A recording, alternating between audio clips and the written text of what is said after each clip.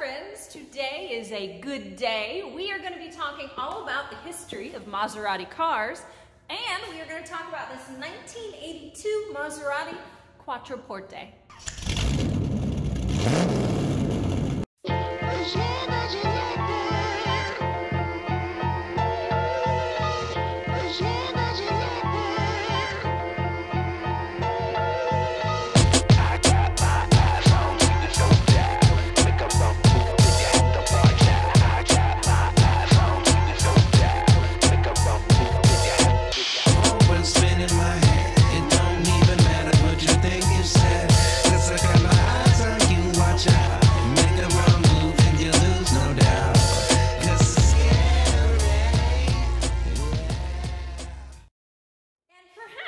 Unfamiliar with this channel, well, we make videos on classic cars, sports cars, odd cars, basically you name it, and the history of those car manufacturers. So if you're interested in that, certainly subscribe.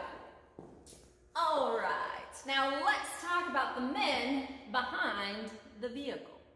Mr. Maserati would have 7 sons, and luckily 5 of them would develop a severe fascination with speed, and that would be where we get Maserati, right? So you had, of those sons, you had Carlo, Bindo, Alfieri, Ernesto, Ettore, and then you had Mario.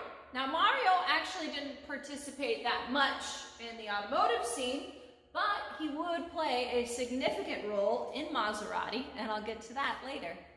When Maserati first started, they weren't building cars, all right? They were actually making spark plugs. And it wouldn't be until 1926 that they built their first vehicle, and that would be the Tipo 26. And really, the Tipo 26 hit the gates real fast, okay? Alfieri drove it the first year it was produced in 1926, and he took first at the Targa Florio. And it's important to remember that these were really those exciting and dangerous days of the Le Mans and Millie Miglia and Targa Florio. And now here is an interesting racing tidbit for you. Maserati is the only Italian company to win the Indy 500. And that happened in 1939 and 1940. Now, the Maserati brothers actually would be kind of so absorbed with racing that they did not pay attention to actually selling their vehicles. And that would be a little bit of the theme of early Maserati, is that they weren't paying attention to the bottom line, they were paying attention to the thrill of the race. I can respect that. Wow. Now, while that you can understand putting passion over pursuit of money, unfortunately that would eventually lead to financial problems, and then coupled with the passing of Alfieri in 1932, within 5 years all of the Maserati brothers would sell their shares of the company. They would sell to the very wealthy Orsi family, and the Orsi family would move Maserati manufacturing to Modena, Italy. However, the brothers would stay on. They signed a 10-year contract continuing to work for the Orsi family. All right, it's beer 30, guys. Oh, it's so good. It's so tasty. Devil's Backbone by Real Ale. It's delicious. It's got 8% ABV. It's a Belgian-style triple, and it is so tasty.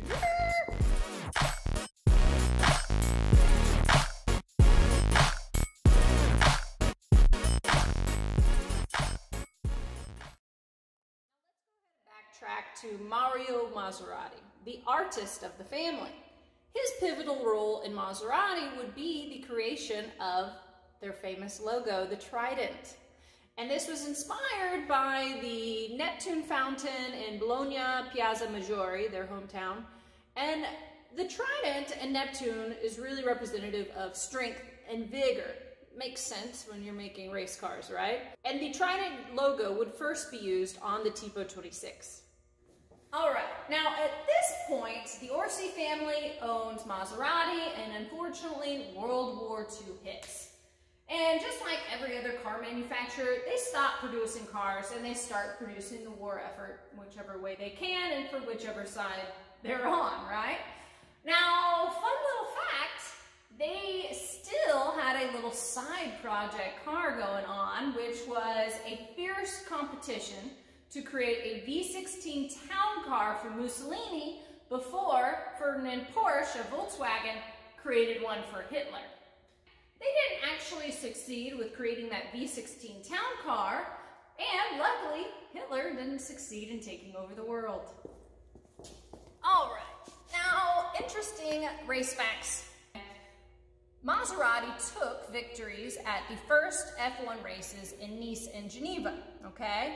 And during those early days, it was mostly Maserati and Alfa Romeo fiercely competing for pole positions.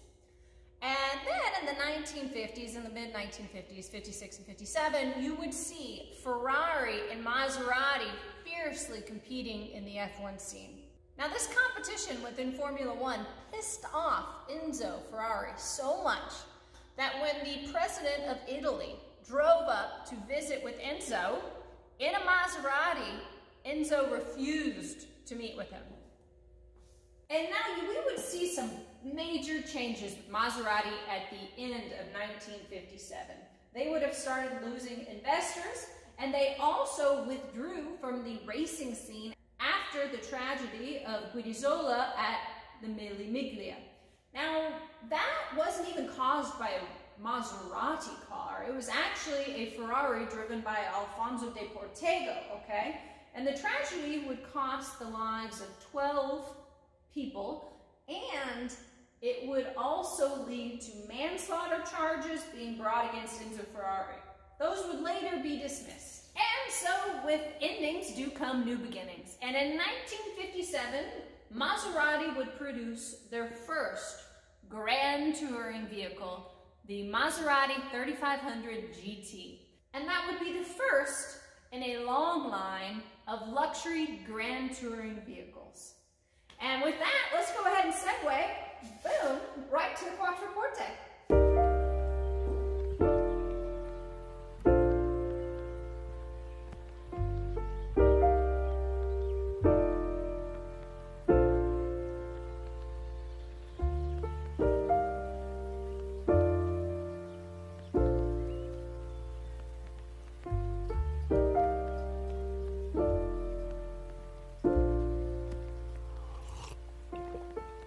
Found the one, you should never give her up. I think it's the way life changes when in love, yeah. I surround my soul with the positivity. That's why I don't worry about the things that I don't see, yeah. These days I don't worry about much. I think we should have some more fun.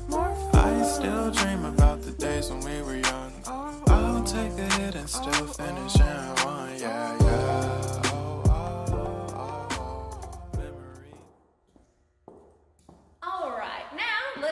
About the Maserati Quattroporte. Now I have a 1982 third generation 4.9 right behind me, and it's quite lovely.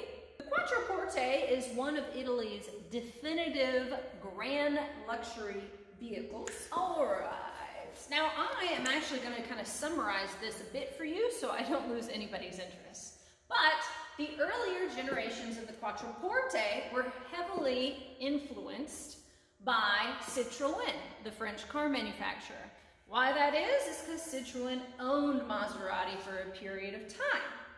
Now, I don't remember the exact year, but when the third generation came out, Maserati was now owned by the supreme badass Alejandro de Tomaso of Pantera de Tomaso, Mangusta, and also he owned Moto Guzzi at a period of time. Alejandro de Tomaso was kind of this badass entrepreneur, businessman, and rancher out of Argentina. So basically, Alejandro de Tomaso was a badass.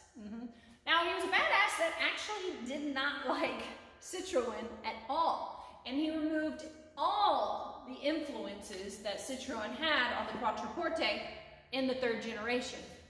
Now, the gentleman that owns this Quattroporte is one of my dear friends, mentors, and massive automobile collector. It is George Finley.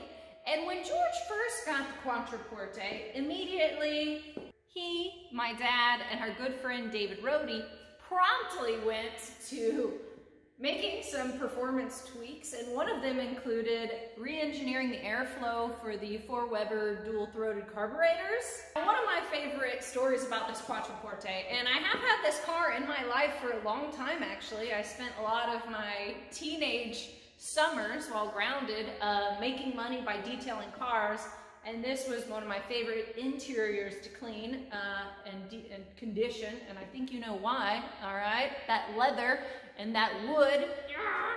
So anyways, but one of my favorite stories about this Maserati Quattroporte is a pretty good one, all right? So George somehow cautiously stopped the speedometer in this vehicle, and why he did that was because when he was traveling from Corpus Christi to the Davis Mountains, which is 10 hours by car, he wanted to go the speeds that he wanted to go without his wife ever knowing about it.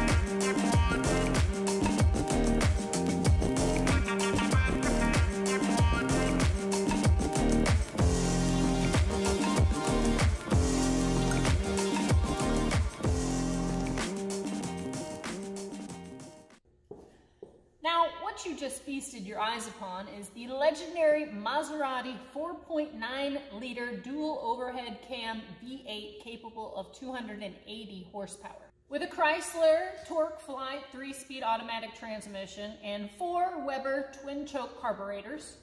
Now, I would absolutely be remiss if I did not mention the epic and prolific designer that styled the Quattroporte, okay?